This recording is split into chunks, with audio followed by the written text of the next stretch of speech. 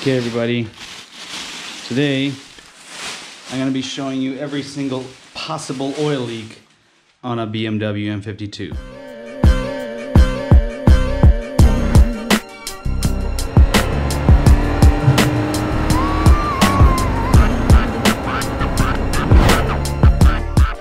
Alright, so first and foremost, we're going to start at the top of the engine and we're going to move down. So at the very top you have your oil cap. The oil cap has a little rubber sealant thing that's built into the cap. Sometimes that can leak and it'll leak down into this area. It normally sweats, really easy, cheap to replace. You should check that out. Next thing is the Valvetronic motor. This is a big gasket that goes in here and it pushes the Valvetronic motor against this plate.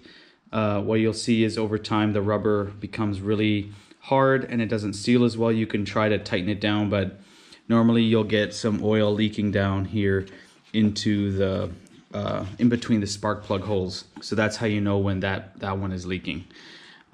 Next thing, as we move further down, is your valve cover gasket. And I'm going to take this valve cover off. It's not attached to anything. Your valve cover gasket is in two pieces, as you can see.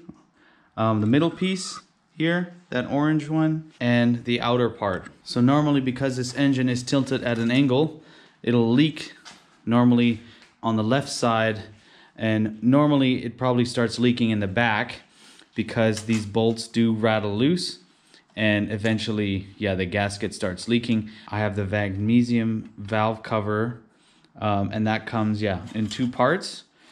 What you need to watch out for is sometimes this gasket will get pinched if it's not on the dowels correctly, or back here. Sometimes it can shift a bit and you'll pinch the gasket and of course it will leak. It won't seal properly. If you have the black top N52, it has a rubber gasket, and the same thing applies. Normally at the back, as you're shifting it around, you can bend the gasket a bit and it doesn't seal properly, so you have to watch out for that. Okay, moving on down. Let's start on the left side. You have these two little Vanos. Filters. They filter out any debris from going into the Vanos system. Maybe those can leak. It's just a little tiny washer, but I've never had those leak before. And moving on to this is your timing chain tensioner, and it is pressurized. The oil comes up through the oil pump into here and pushes against the spring. And I had this leaking because I forgot to put metal washer that goes in between here, and it was slowly leaking down here onto the AC unit and stuff like that, and then leaking onto the steering rack, as you can see there. Can I make this squish? It's just a little spring-loaded piston, and the oil pressure goes in there and pushes against the piston, which keeps your chain nice and tight. So if that's leaking, maybe that can't come loose, or you forgot your washer like I did when I installed this. So while this isn't an oil leak, you can have a coolant leak. There's a coolant pipe that goes here and goes down to the water pump. If your oil cooler, which normally goes right here, is leaking oil, you could get some milkshake coming down here if this gasket is bad, but that's only if you have coolant mixing with water. So let's go to the front now of the engine. These are your Vanos solenoids, and I had both my Vanos solenoids leaking, and you'll get a bit of oil coming down the front, just like you see here, but also you'll get oil dripping down the wires that connect the Vanos solenoid right here, and it'll leak down onto your AC unit. So that's something to be aware of. I thought there was a leak on this side, but really it was just the Vanos solenoids. It doesn't necessarily leak straight down the front of the block all the time. So check your Vanos solenoids if you're losing oil.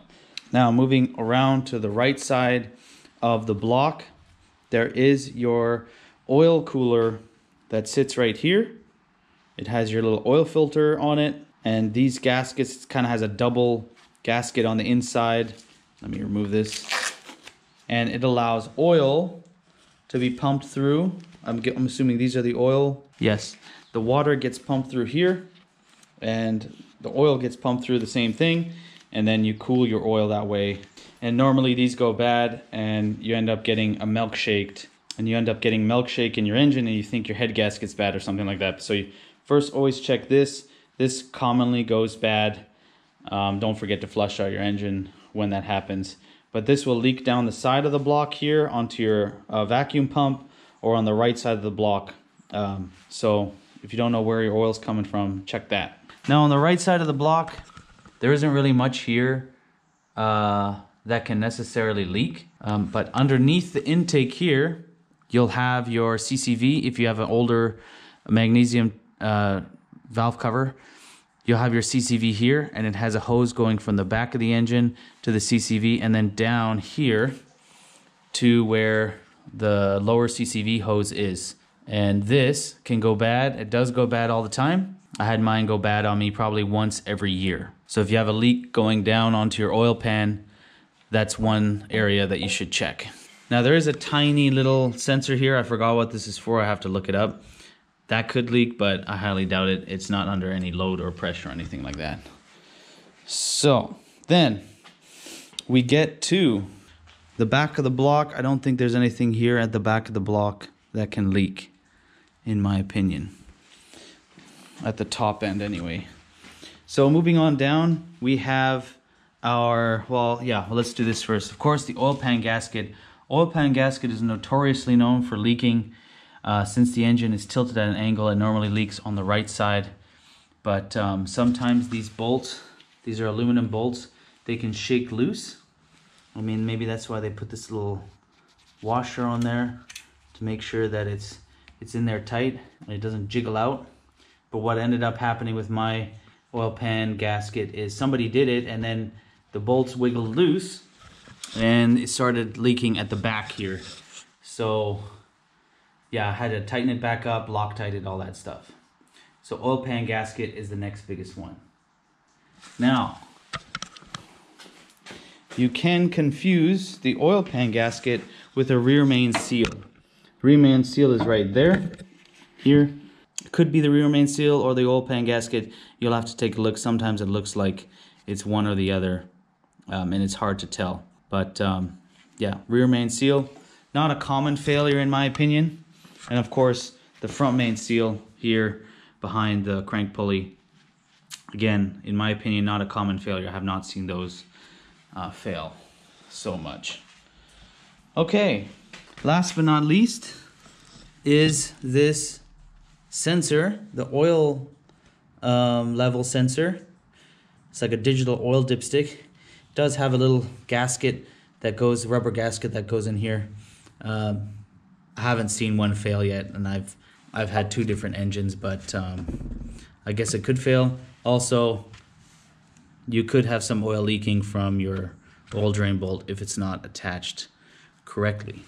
Well, that's pretty much all the main oil leaks that you can get on an N52. If I missed one, please let me know down in the comments. And I hope this is helpful to keep your guys' engines running good and not leaking oil, because the oil dipstick is not so precise. It is challenging to get accurate oil level, and sometimes you can have a pretty bad oil leak that can run the engine dry and you end up blowing up, normally piston 6 because it gets too hot there in the back. I've seen that a few times. If this was helpful, please drop a like and don't forget to subscribe. I'm actually getting ready to take this engine apart right now. We're going to find out what happened to it.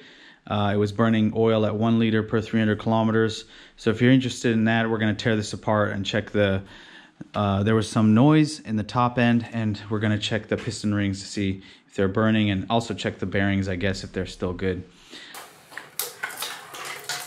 Perfect. Oh my god. Oh my god. Oh my god. You're good. You're Holy shizzle. Ooh, those look bad. I don't have to be a car person to know that these look good and these 4 look bad. Exactly. So thank you guys so much for watching, and we'll see you guys in the next video.